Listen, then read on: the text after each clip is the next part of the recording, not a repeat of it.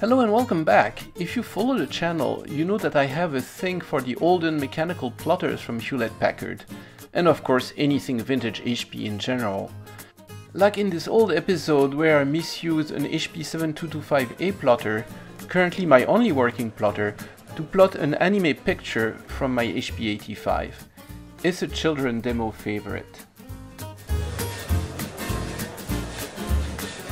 I have a few more plotters in the restoration queue, but thanks to viewers Frederick Grufman from Sweden and Robert Moon locally, I just got the model that I didn't have, and on top of that, this one just plain works. So here goes a little demo. So today we are going to do a quick video about the HP 7475A plotter. It's no secret to you that I love HP plotters. But this one actually came from viewers. I had donations from actually two viewers, Robert Moon and Frederick Grufman, all the way from Sweden. That allowed me to assemble that whole system. And from Sweden I got that incredible box of HP pens.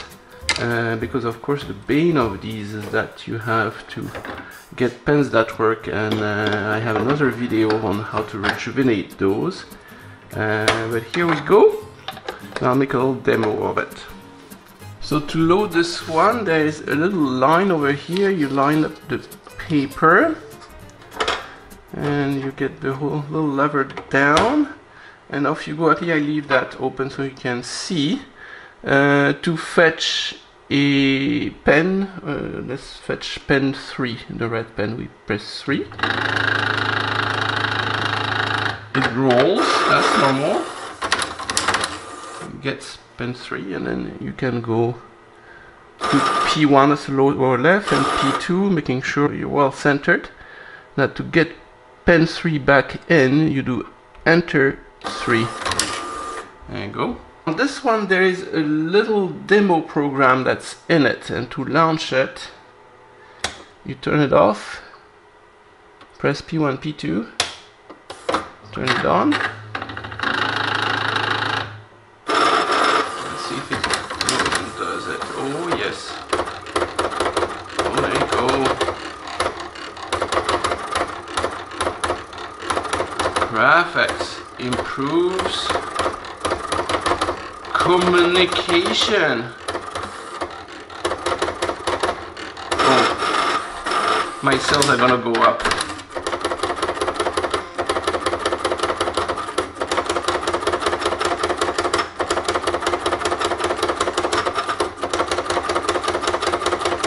Just a little bit of sales, but it's going to get better.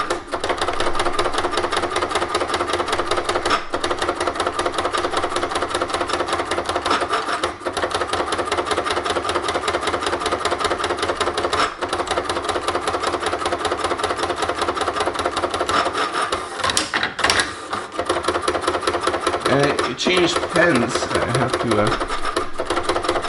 it a little bit bigger so you can see the pen change.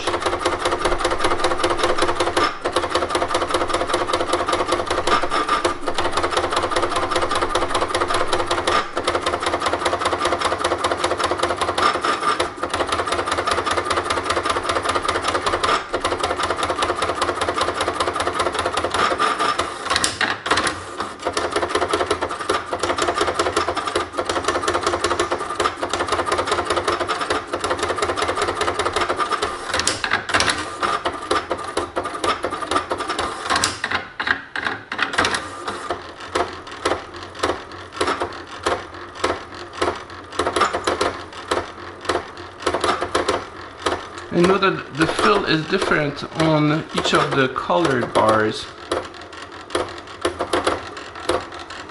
Like the crosshatch is finer at the bottom than the middle, and then on the last one it's not crosshatched. And oh darn it, I have to wait until 1982 until my sales start to grow.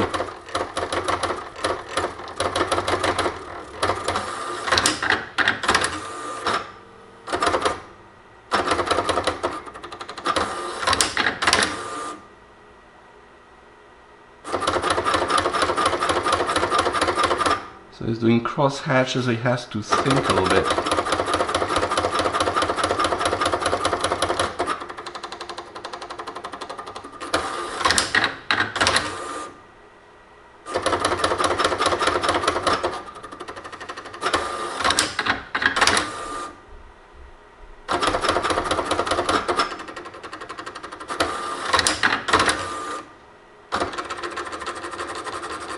And it can even do solid fills.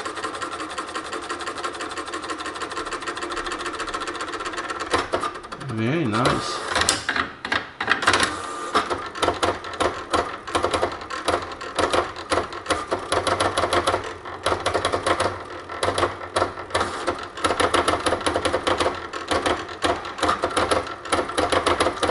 And look at that, even admin made some revenues. Incredible.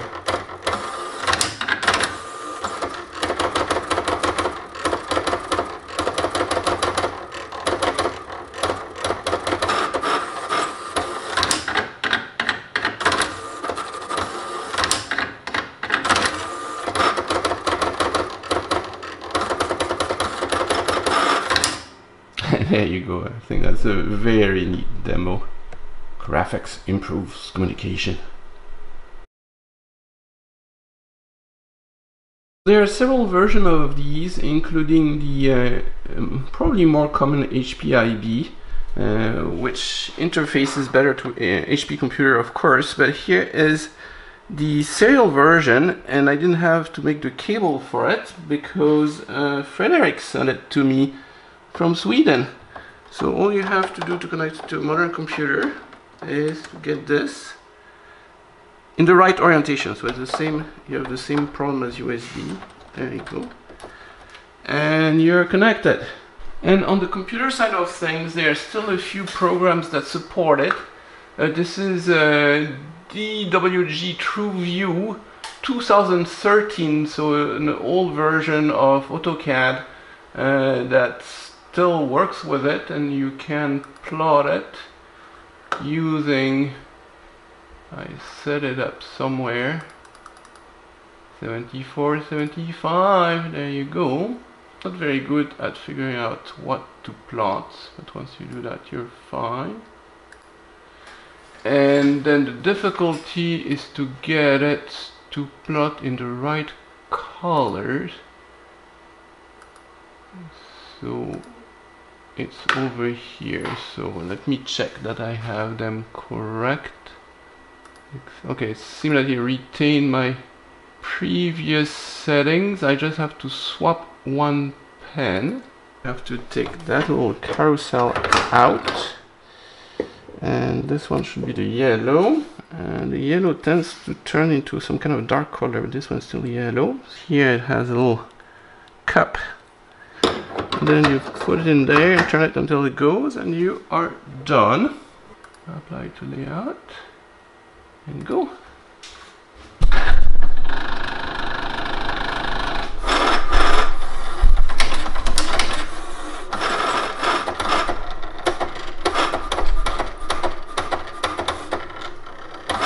Seems to be happy. Grab the yellow pen.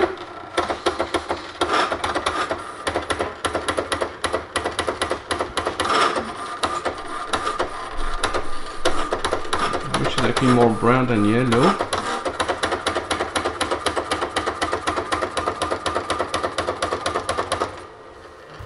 The HP 7475 is way faster than my HP 7225, but still. I'll speed it up a bit so we can get to the HPGL section before falling asleep. Yell in the comments if you want the full original speed sequence in a bonus video.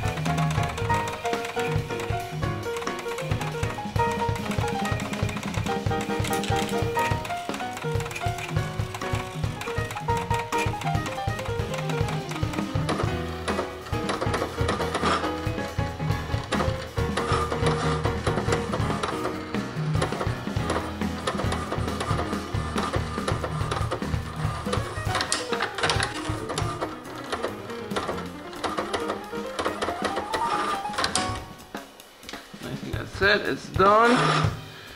There you go. Very well done, HP plotter.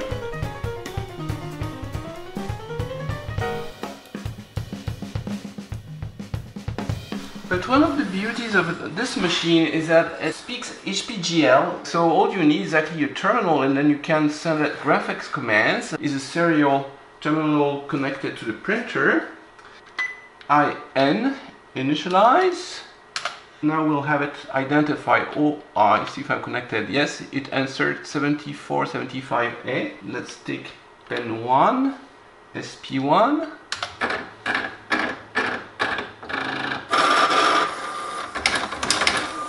Oh, except I have the wrong pen in there, so I do SP0. And I'll get the pen back in. Okay. Try again. SP1. Okay, that's the black pen. So I'm going to set it as 130 max on the X and 100 max on the Y, which is actually should give me a grid that's square. PA 10 100 space.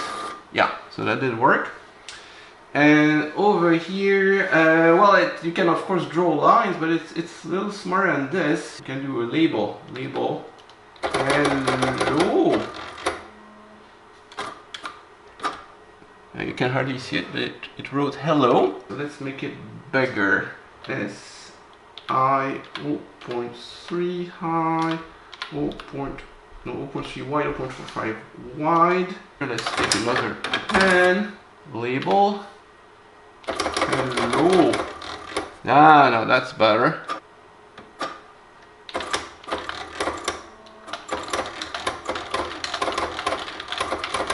So now we're talking. Right? And it's actually a typewriter. Awesome. This is a typewriter. Oh, I made a mistake. Type a T writer. Let's change directions. DR1 minus 1, so that will have us go at minus 45 degrees. We are going down. Look at that. Okay, let's get out of that. Control C, SP4.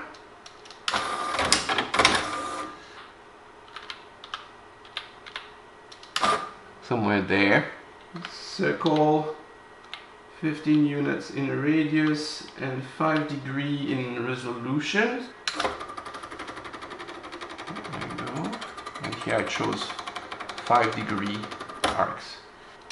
Yeah. Rectangles. This edge absolute. So let's see if that works. Okay, that's a rectangle. But let's do a cross hatch. You have to do fill type 4, which is cross hatch. So hatches line separated by 1 unit and at 45 degree angle. And now if I do a fill rectangle, which is RA command, I should fill it with a little cross hatch.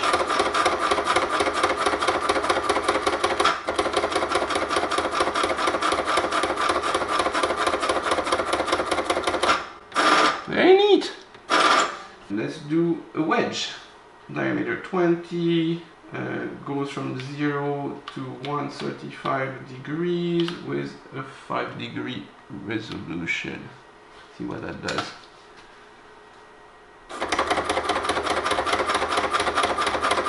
I have to think a bit because it's cross-hatching a wedge, and that's hard for the poor thing. Ooh. And that just does the inside, so I have to do the outside, and the command is EW for whatever reason.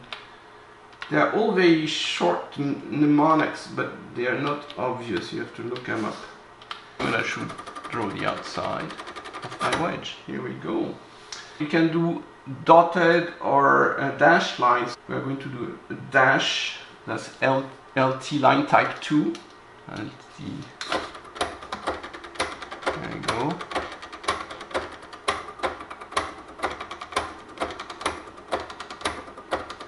So if I do line type with no arguments, it's going to get back to the default. You can also use the circle command to do hexagons and stuff like that by just specifying a large resolution, so it's 60 degrees segments, so that should do an hexagon.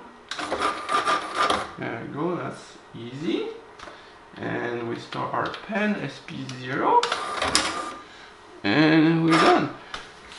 So you get the idea, right? It's really easy to control. You just need a serial connection, so that would be a real neat project to hook up to an Arduino and start to do some Arduino art on it. So thanks again to the viewers, Robert Moon and Frederick Groofman, and give a hand to the HP7475A plotter.